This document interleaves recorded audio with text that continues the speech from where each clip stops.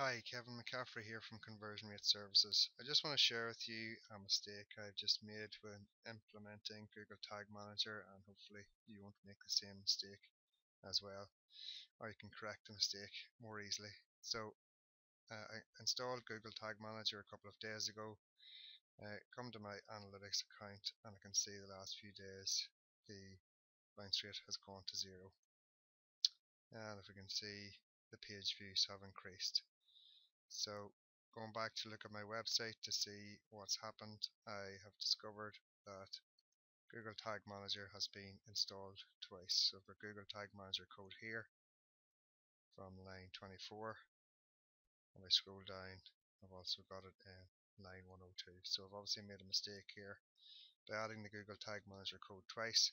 I'm double counting every page on my website, which is going to really screw me analytics. It's obviously registering bounce rate as zero because we're registering 2 visits for each page, and a bounce, as you probably know, is a visit with only one page view. So I hope that helps, and I hope if you have the same issue that you can easily correct it. Thank you.